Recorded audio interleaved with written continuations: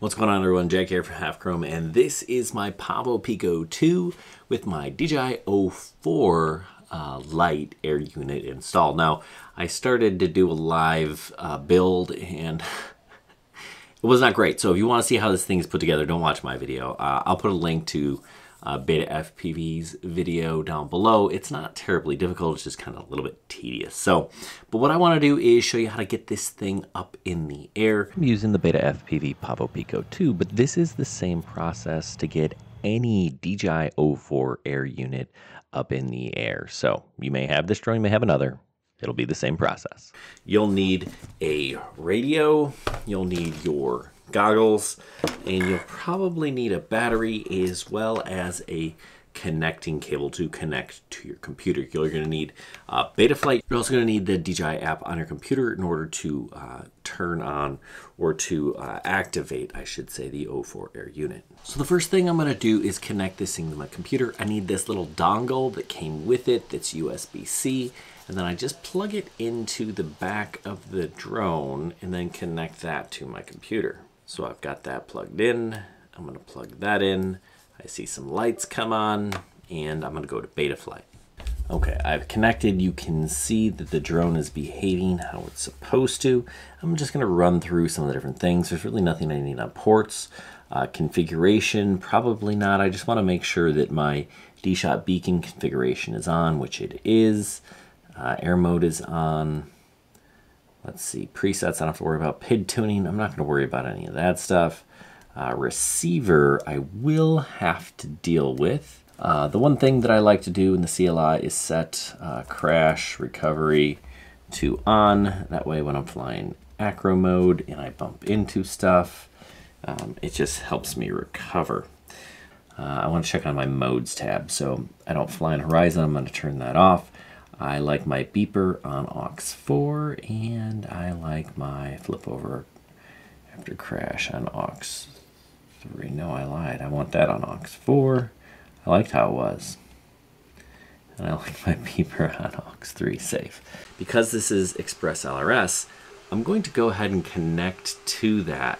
So I'm going to go into my Wi-Fi, click on ExpressLRS RX. I'm going to connect. And I'm going to open my browser, and I need to go to, what is it, 10.0.0.1. I've done this before, you can see. And now I'm in here. I'm going to go ahead and type in the binding phrase that I use, right? The binding phrase that I use on my radio. Now, I already set this up. If you don't know how to do that, that's a different video, but my binding phrase is already built into this. Now I'm going to tell my drone what the binding phrase is, which, surprise, it's half chrome. Click save. So I'm going to scroll down to the receiver tab, and what we need to do, now this is really important, especially if things aren't working right for you. Grab your radio and make sure that it is responding the way that it should. You can see my switches also responding appropriately. So I'm good. If this guy is spinning, then you could have other issues. Sometimes changing the channel map to one of these others will do the trick, but that is it. Okay, now I need to also connect it to my goggles. So I'm gonna power them on, tap, then hold to turn on your goggles. And I'm going to need a battery here to connect my drone. Now inside my goggles, I need to make sure that I am on the right mode, and I have to set it to the DJI O4 unit.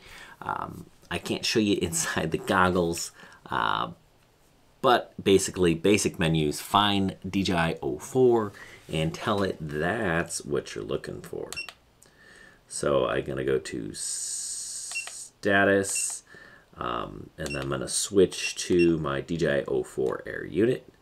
Click on that, tell it to switch over, and it'll make that switch, but it's not going to connect right away. I have to pair these goggles to this Air Unit. So to do that, there is a little button on the side. I'm going to go ahead and press that button. Right now we're blinking, And this, I'm going to hold my power button until it beeps. And green light. And now I can see the picture here, but it's saying Air Unit not activated, functionality limited. So now what I have to do is connect this to my computer, use the DJI Assistant, and go through a whole nother fun step. So let's go ahead and do that. All right, so now I'm going to activate this thing, and I highly recommend you grab a fan. It didn't work the first time I tried because it was overheating.